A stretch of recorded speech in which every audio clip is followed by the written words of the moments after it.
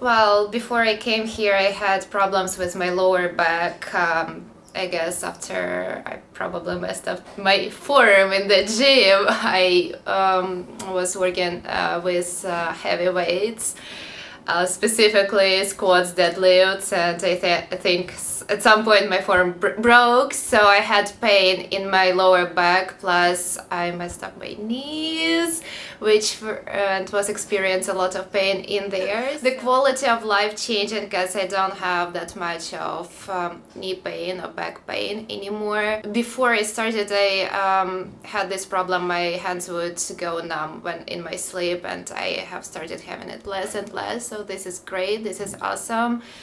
And yeah, well, honestly, I'm looking forward to every visit because my back feels so much better. It makes all the difference in the world.